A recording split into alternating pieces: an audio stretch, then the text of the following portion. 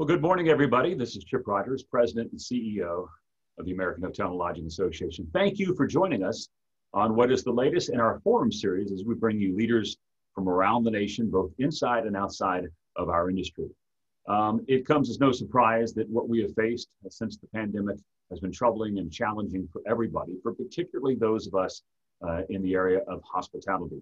Today, you're going to hear from two outstanding leaders as we begin to look at what leadership means in a time like this. And I'll introduce those leaders in just one second. But before we do that, I want to thank our sponsors. Obviously, without our sponsors, none of this could be possible. They make this forum series for us to be able to bring it to you. And as you remember, as we move through the next few months of recovery, and you and your business make decisions, always keep in mind those who are willing to support us, especially during the most challenging times. Now, today, again, is a very special program. We're very excited to have Chicago's Mayor, Lori Lightfoot, join us, and Mark Koplamazian, who's President and CEO of Hyatt Hotels, headquartered in the mayor's great city of Chicago. Now, as this summer leisure season comes, sadly, to a close, some of the greatest challenges that our industry will ever face are right in front of us as we move into the fall season, and we are not seeing the pickup in business travel and, of course, conferences and conventions that we hope and that we need. The urban markets in particular have been hit hardest and hit longest. In fact, if you look at the most recent numbers from STR, you see that the occupancy rate last week among urban markets was 42%. Same time last year, it was at 75%. And Chicago specifically has been hurt. In fact, the urban market of Chicago and the STR numbers from last week had occupancy at about 37% compared to the same time last year at 79%. So all of this is hurting industry, it's hurting families, it really is hurting those individuals who work in and around our neighborhood. And certainly it's hurting the city of Chicago. We'll talk about that in just one second. Of course, on top of all these challenges that are both economic and medical, we also have the issues of social unrest and the things that are surrounding injustice in our country. We're grappling with that at a very difficult time. The city of Chicago, no stranger to this. In fact, over this last weekend, there were demonstrations in Chicago, and the mayor and her team, I'm sure she'll talk about that in just a minute, seemed to handle that almost perfectly. And we want to thank her for her leadership on that. And so as we look to all of this, we'd like to bring you the leaders that are actually making a difference. You know, if there's one thing you need in a crisis, clearly it is leadership. And Americans are looking for leadership, whether it's in their family, in their communities, in their jobs, or among their elected officials. Mayor Lori Lightfoot became the mayor of Chicago last year after an historic election. She has undertaken an ambitious agenda in expanding opportunity and inclusive economic policies to help grow all of the city of Chicago, and we want to certainly thank her for that. She has come into office at a very challenging time, even before the pandemic. She helped close a record $838 million budget gap in her city, as well as key investments in education, public safety, and of course, financial stability. She is working at all levels of government for inclusiveness and help to continue to build the incredible reputation that the city of Chicago has, especially around enhancing public safety and overall safety during this pandemic. Mark Koplamazian is the president and CEO of Hyatt Hotels. He's certainly no stranger to any of us in our industry. He was appointed to this position back in 2006, previously serving as president of the Pritzker organization. He serves on many boards in and around our industry, and he also serves on the board of the Aspen Institute. He's a member of the World Travel and Tourism Council. And most importantly of all, we are thrilled that he will be the chair of the American Hotel and Lodging Association beginning next year. So first and foremost, thanks to both of you leaders for joining us on this leadership series. We appreciate your time today. Mayor Lightfoot, we're going to start with you. You've had a lot of firsts in a first historic election in taking this position as the mayor of one of America's truly great cities. And you've had a year which I can't imagine you could have possibly prepared for. Tell us what it's been like. What are some of the surprises you've seen? What are the things you're happy with? And what are some of the challenges you see moving forward after your first year in office? Well, thank you, Chip. I mean, obviously there's no playbook for coming into office, facing a record deficit, a teacher strike, and then a global pandemic. And then on top of it, civic unrest in the streets. But I think the thing that's served us well, and I think anyone who aspires to leadership understands is you've got to have a great team. You've got to have a team with vision, with fortitude, and the ability to adapt to an ever-changing environment. Nothing that we've experienced, particularly over the last 6 months, anybody could have predicted. And we've endured, I think, more challenges than any city normally would in a generation, let alone in a 6 months' time. And the thing that I know has sustained me as a leader and really kept me going is the strength of the team around me. Yeah, teams are absolutely critical. It's, we see these great leaders and they always talk about the team around them. And then when you get in a leadership position, you finally realize, wow, as good as I can do my job, if I don't have an excellent group of people around me, I'm not going to be successful. And I appreciate you mentioning that, because it does certainly take a team effort to navigate the incredible challenges that you have faced.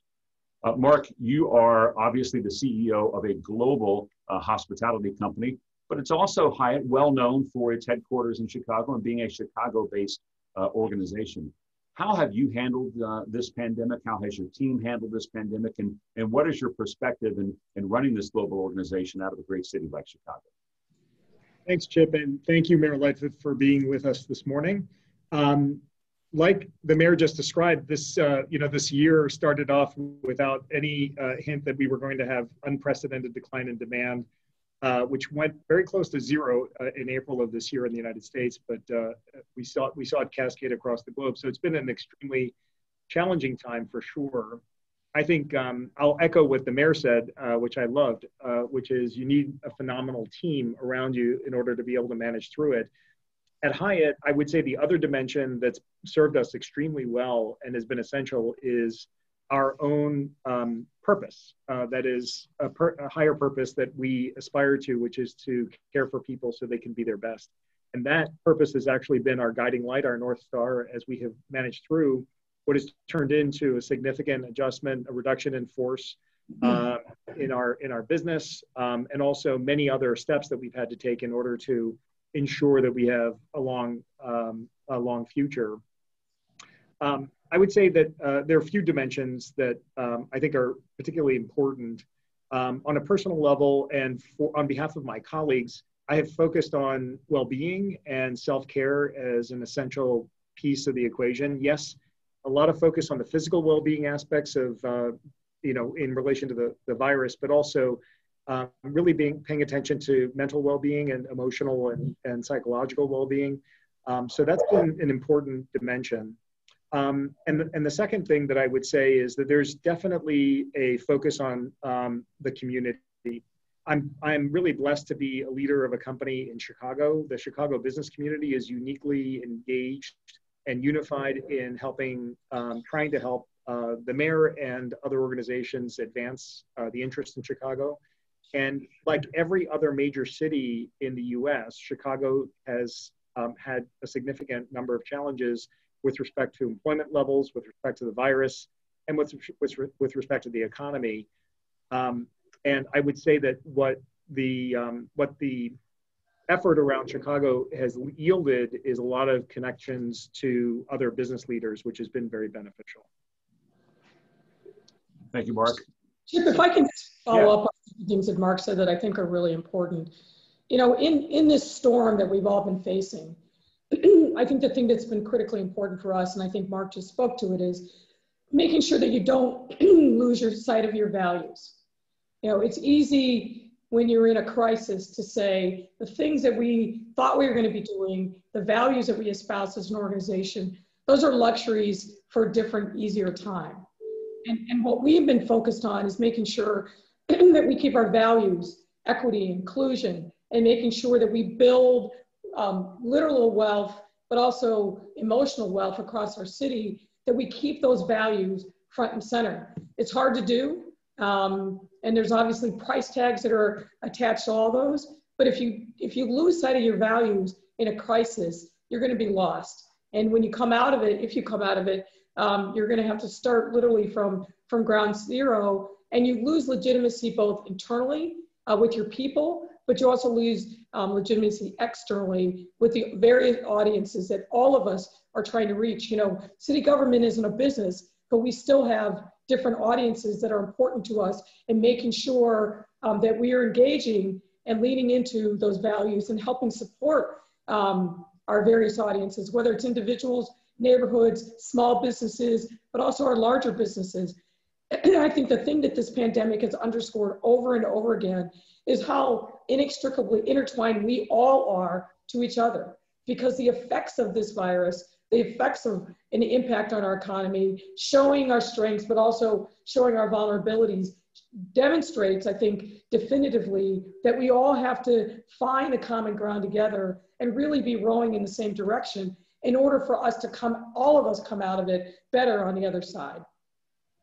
Yeah, that's a really good point, Mayor Lightfoot. And, you know, I want to talk about making sure that you're focusing on dealing with the problems of today, but also not forgetting perhaps the larger context. And as someone who comes into elected office, you know, you certainly had goals and things you wanted to achieve that never contemplated dealing with a pandemic. So I want to talk about that just for a second. So you come into office, you have some really good ideas. One of those is invest South and West. And that's an effort that you and your team have put together to make sure that you're addressing some of the areas of Chicago that perhaps have been neglected in the past, or areas that are struggling even coming into the pandemic. Then you get the pandemic. And so I know it's tempting as a leader sometimes to move away from those things and those goals that you have to deal with the here and now, but you've been able to successfully do this kind of both at the same time. You're dealing with the pandemic on one side and all the struggles that come along with that, the social unrest that has hit Chicago and all the other major cities. And at the same time, you're successfully implementing a program like Invest Southwest. Tell us a little bit about that program, that initiative, and how you're handling both at the same time.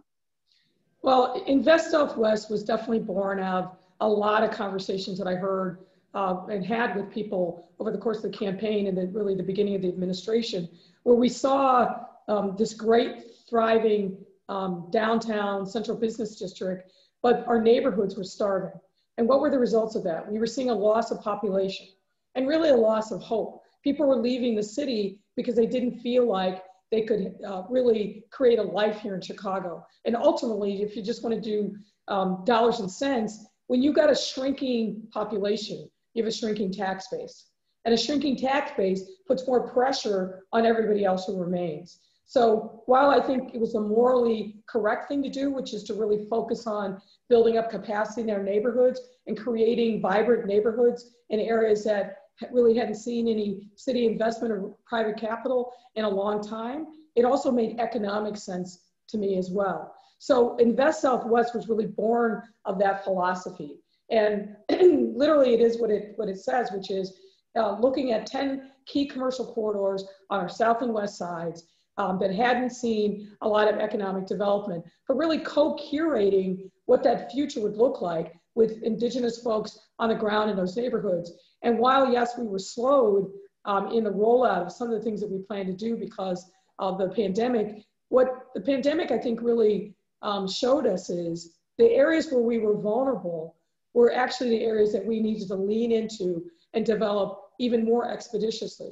So for example, and you know this, that the pandemic has been, the virus has been particularly brutal among people who have underlying medical conditions. Why is that? Because those underlying conditions, whether it's diabetes, heart disease, upper respiratory illnesses, those are the things that the virus really attacks from a physiological standpoint and makes it much more difficult for those people to be able to survive a sickness and come out on the other side. The 90+% of the people who have died in Chicago from the virus have died with underlying conditions, and the virus just exacerbated those. So what that told us was the things that we knew that we needed to do to build a healthy, strong Chicago, and we've got a specific initiative with our Department of Public Health, we needed to accelerate those efforts. So, you know, we talked about Healthy Chicago 2025, but we really needed to invest in resources in those now. It all fits together as part of our economic development, our public health investments, and other things that we're doing to build a healthy environment in Chicago.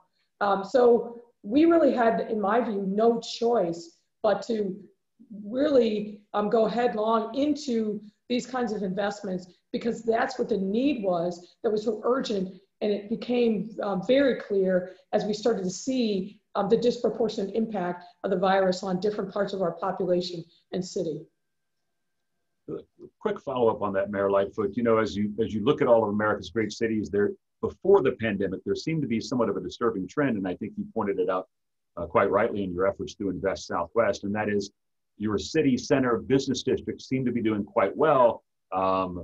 Real estate became very expensive, but some of the very close surrounding neighborhoods were struggling. Do you have any advice for other mayors and other city leaders on how to tackle this since you're already tackling it? Well, look, I think you've got to look at, what are your longer term objectives? And, as I said, my goal still is to grow our city back to 3 million in population. That's an ambitious goal to be sure, particularly now, given what we've been through for the last 6 months. But I try to play, as one of my team members says, I try to play chess, not checkers.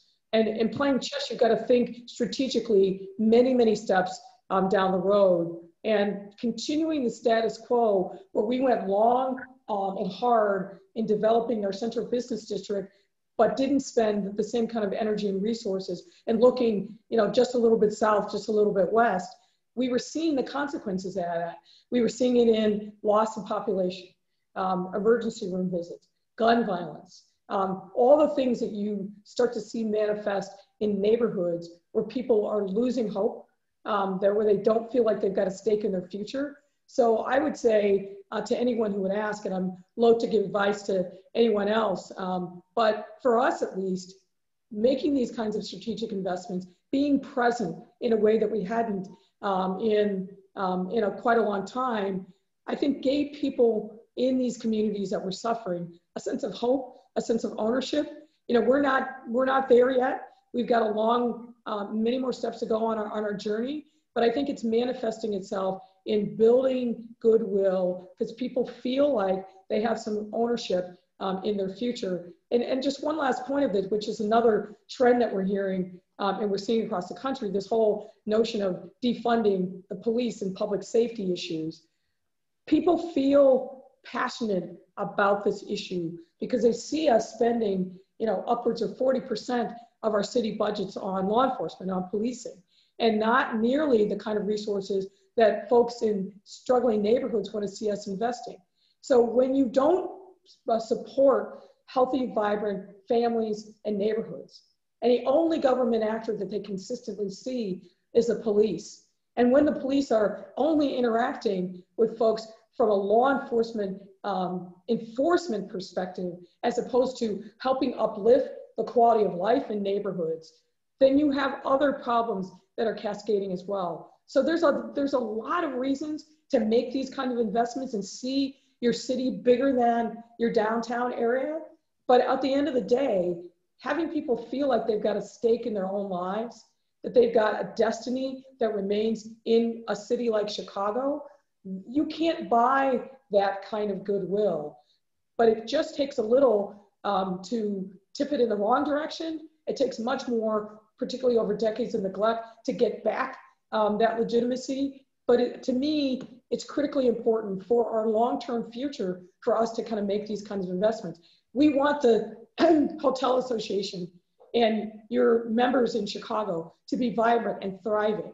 We want people to think of Chicago as the great global city that it is. But we can't get there if we only see Chicago as a small geography and not the entirety of the whole city.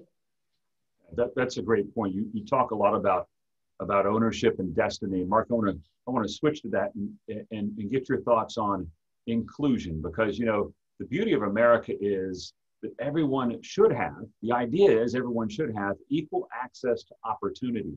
And yet there are so many in society that look at where they are today and they don't see that. They don't see the chances, as Mayor Lightfoot put it, to have ownership of your destiny. I know that Hyatt has done an amazing a lot of things around this idea of diversity and inclusion to create that notion that, hey, everybody is in. We accept, want, and desire all diverse thoughts, all diverse people, so that we can all succeed together. Tell us a little bit about that, and specifically a little bit about Opportunity Youth, which I know is a program here at AHLA that we focus on a lot. Thanks, Chip.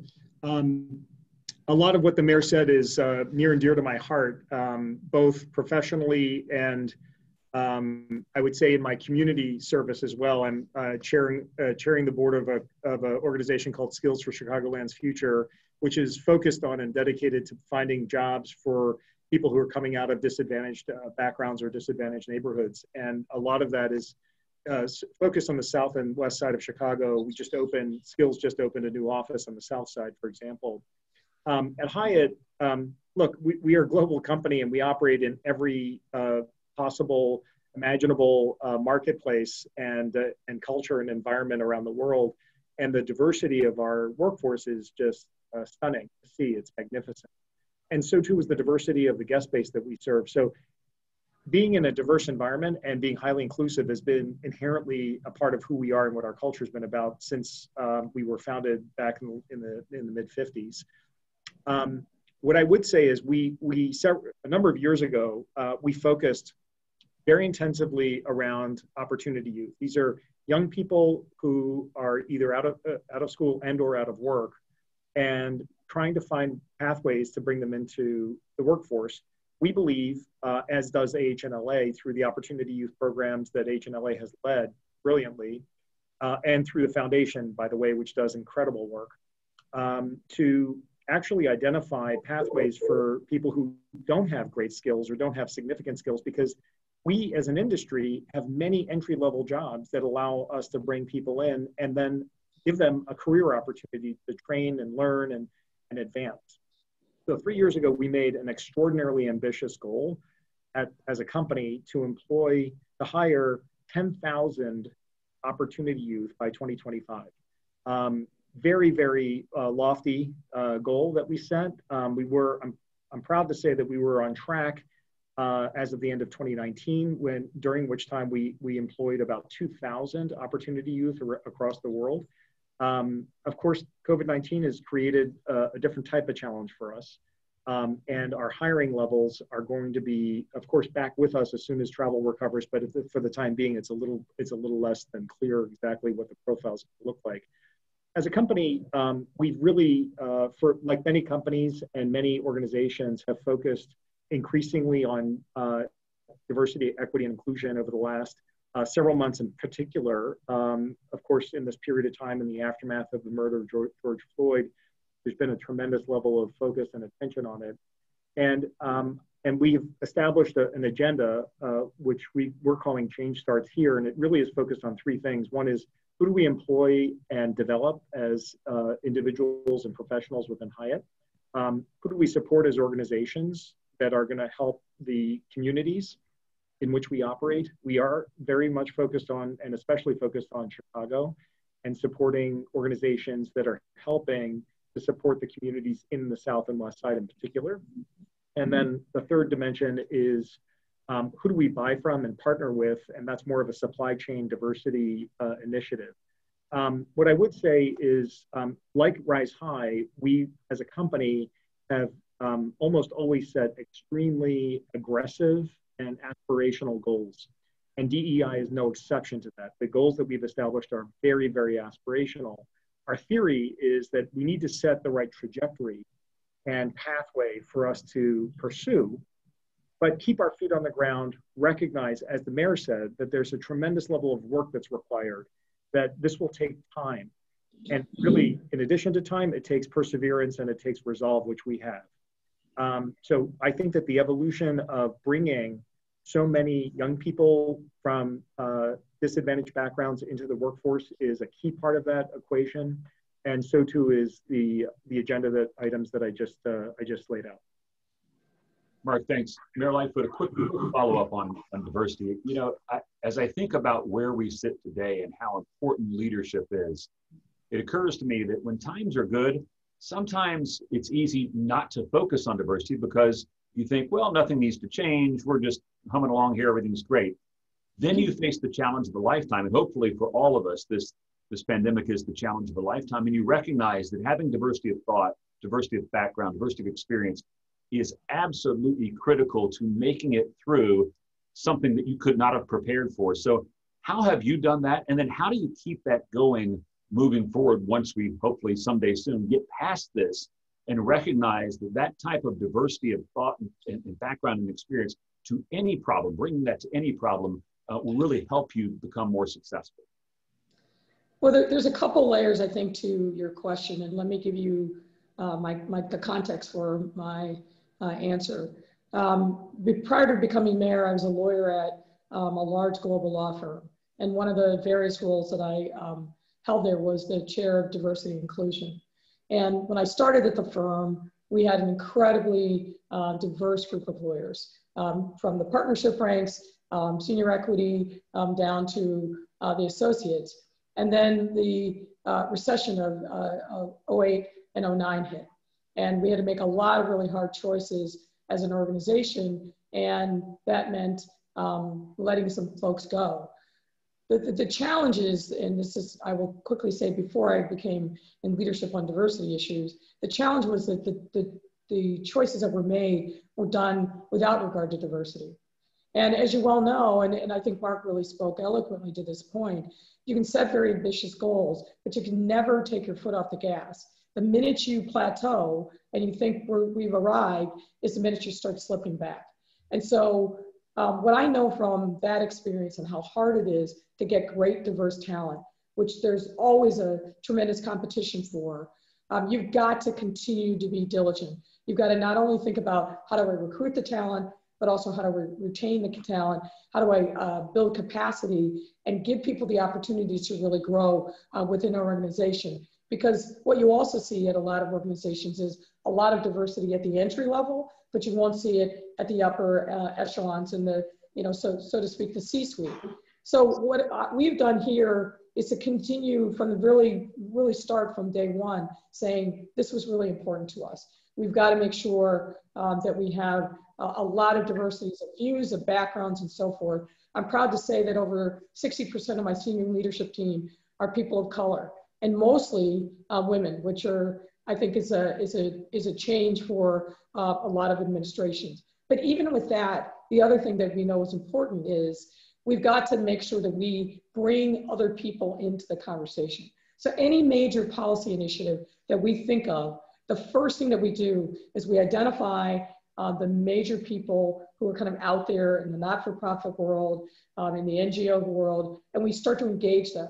Because even though we may end up at the same place in terms of the basic outlines of a particular policy initiative, people want to feel like they've been part of the discussion from the beginning of the journey, not at the end when the cake is baked and you say, here, would you like to take a nice bite? That philosophy of bringing people along at the start of the journey, really engaging with them. Now that's messy. It takes more time. But the goodwill that you get from doing that, you can't replace that. So we really not only try to do it internally and making sure that we're speaking to all the relevant stakeholders, but also our critical external audiences. We try to do the best that we can to make sure we engage them on the front end, get their views, adapt, and then move together towards solutions. And let me just say one last piece on that. You've got to know where you want to go, where you want to end up. And I say that to say, in the world that we're in, people are angry, people are protesting, but they're not as focused on the end game and the solutions. And I think that's, again, another lesson learned out of this last 6 months is you got to give people the opportunity to speak their truths, but you also have to focus on how do we build common ground? How do we move towards some concrete solutions that are going to be there for the long haul and not just pander to the crowd in the short term. Now, just a little twist on your question around diversity, but I think when you think about diversity of views and you think about incorporating other people into the discussion, you've also got to have a very clear vision of where you want to eventually get to. Otherwise, you're just going to languish in endless rounds of hand-wringing or angry conversations that don't lead to something positive. And the last thing I'll say is, I think in this time, what people want is hope. They want leadership that inspires them. They want to feel like progress is being made. They absolutely want to feel like their leaders understand their daily struggles. And I think that is a continued incentive, but also an opportunity for us as leaders to make sure in the first instance that we're listening, that we're learning, and that we're moving forward towards solutions. Thank you so much. That fantastic answer on making sure that diversity for diversity's sake is not the only thing, but diversity to find common ground and to reach at a common, understood, accepted, and ultimately adopted set of action steps and goals is absolutely critical. So I appreciate that.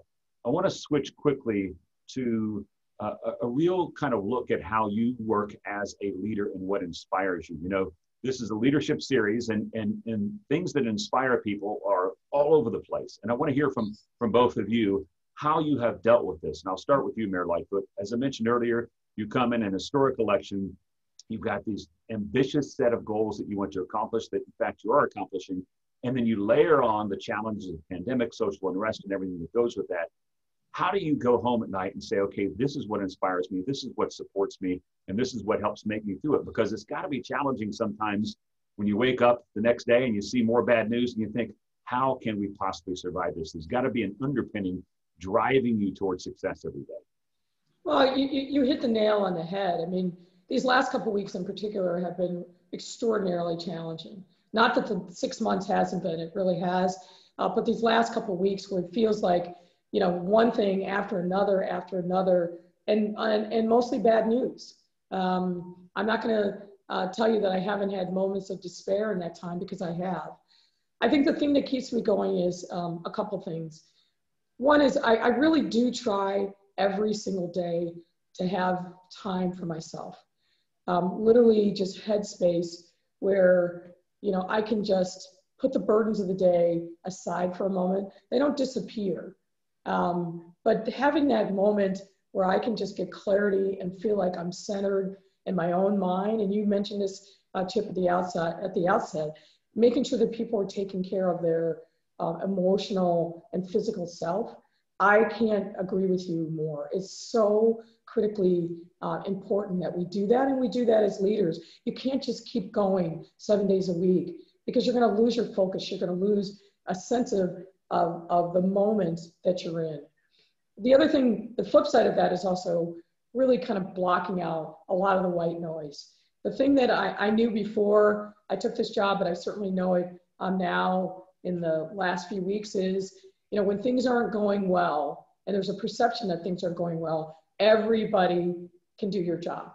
Everybody can do your job for you. So you get a lot of unsolicited advice, and I'm sure it's well-meaning.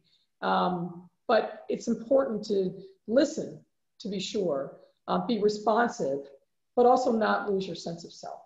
The thing that got you to the point that you're in. Being flexible enough to be able to pivot when you need to and say, you know what, we tried this path, it's just not working, it's not resonating. We need to go in a different direction. I'll give you a perfect example of that. One of the challenges that we face in the pandemic is the continuing growing cases in our Latinx community. And we've done a lot of different interventions. We've poured tons of resources into testing, to contract tracing, to education, to outreach. And we've been doing this really aggressively for at least 3 months, focused just on that community alone. And we're not making progress. And so I said to my team, look, I know we've tried all these things. I know we've done all these engagements, but we're not getting traction.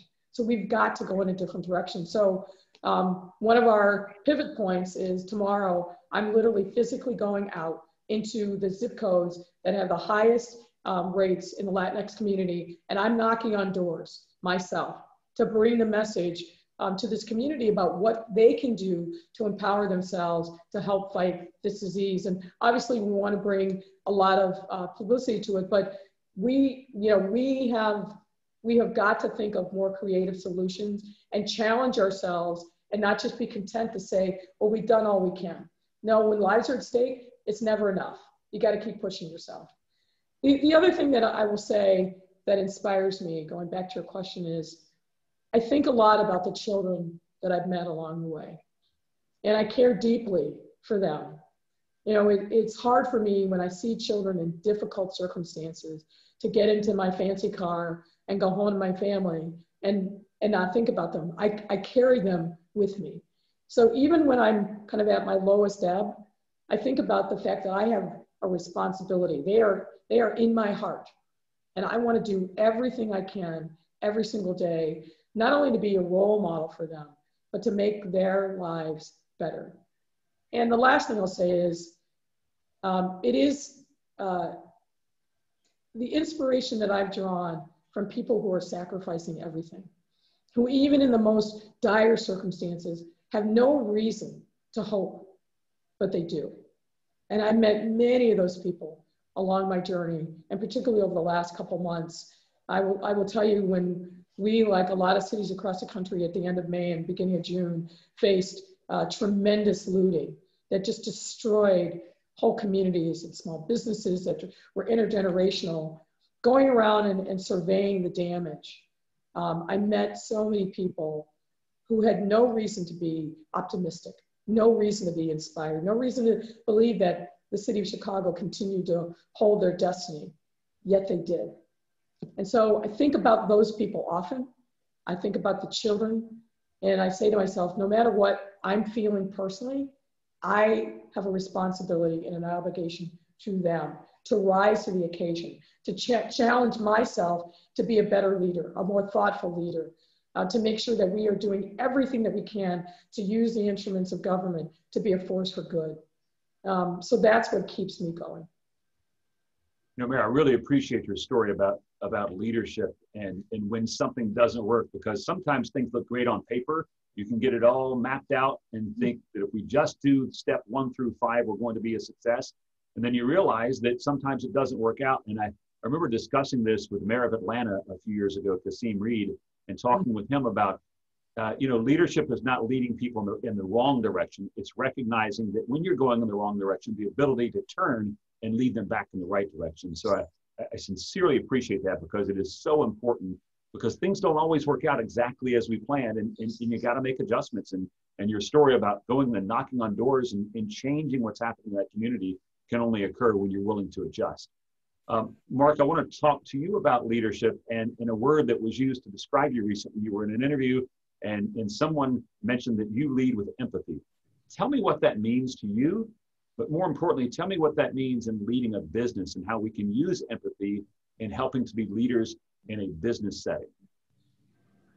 Thanks, Chip. I mentioned earlier that our purpose as a company is to care for people so they can be their best. And we developed an equation, a mathematical equation, which is that empathy plus action equals care. So in order to care for someone, you actually have to practice empathy. You have to understand where they are at, what their needs are, what their perspective is, and from what life experience they come.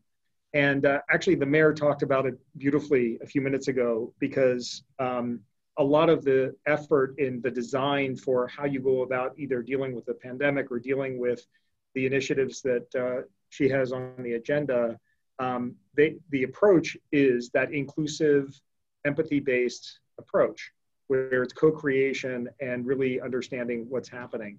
I'll just give you one very specific example that's relevant to our industry too.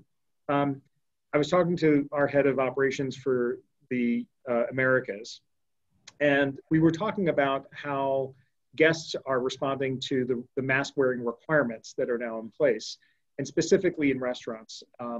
And what he said is that what we've learned through very careful practice of empathy and listening to our colleagues is that it's our colleagues that are more concerned about serving people at tables where people are not wearing masks. So we started implementing a requirement where guests, patrons of our restaurants, for example, should wear a mask when they're interacting with our own colleagues.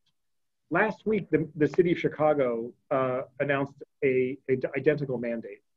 And so I was really proud to see that, and I thought that was a really smart idea. We derived it from what we were learning from our own colleagues. So it's a really, really critically important time to practice empathy.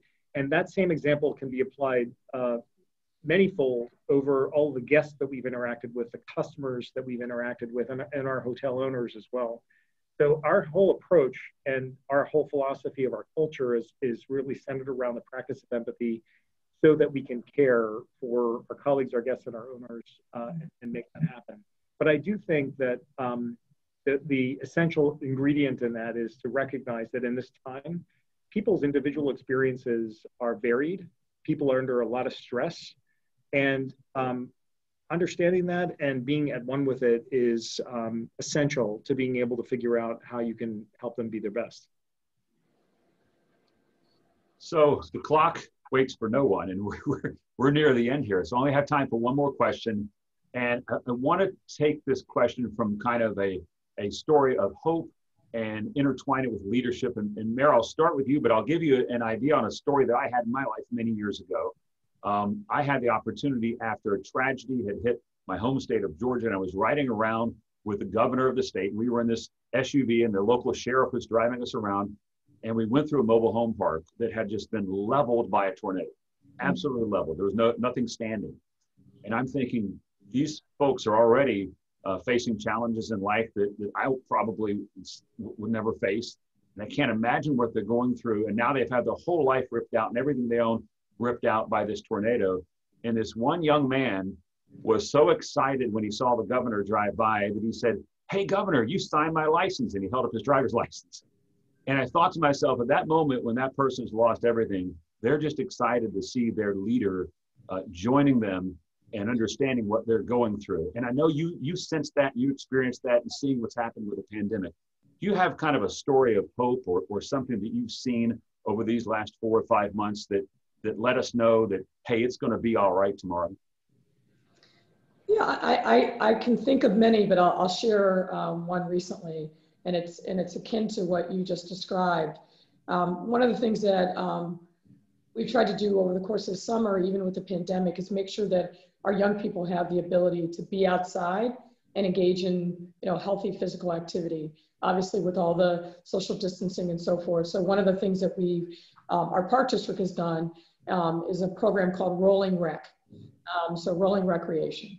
And they are taking activities out to neighborhoods where there may not be a park or there may not be a field house for young people. They do it on Friday nights.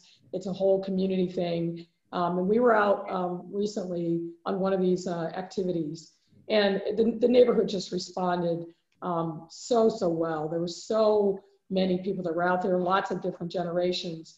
And my wife and my daughter and I were there along with our team. And I had the leader, who was the president of the block club, who had really been the person that was engaged with us. And he kept saying to me, "I can't believe you brought your family here. I can't believe that you're all here. This is so meaningful."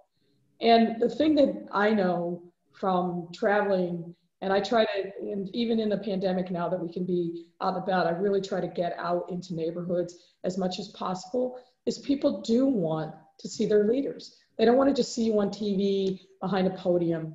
They want you to be out there. And not only, I think, is that a benefit for them, it's a benefit for me to really see what's going on in neighborhoods, to view it with my own eyes, not filtered through staff or a memo. It makes an enormous difference. And it's kind of like when Mark was explaining with the mask rule. People want to know that their leaders are listening, that they understand what their daily challenges and opportunities are. And you can't get there if you're not there physically yourself. Now, I can't get to all 77 neighborhoods every single week, but I'm very intentional about making sure that I am out, and particularly I'm out in neighborhoods where it's important for them to feel like they've got some ownership over the mayor's office and that their mayor cares about them. And I can't tell you how much I've learned from those experiences as well. And Mark, last question for you as well. A story that inspires you to let us all know that as bad as it seems today, that tomorrow we're all going to be okay. Well, look, I think that the thing that has really moved me deeply from the time that we had to make very difficult decisions to shut down hotels and furlough people, and then unfortunately have permanent reductions in force, is the incredible humanity that exists in times of stress and strain. We saw it with frontline workers. We reached out and tried to provide, we did provide friends and family rates to all frontline workers in the health field because they were doing incredible work selflessly, the way that Mayor Lightfoot just mentioned a minute ago.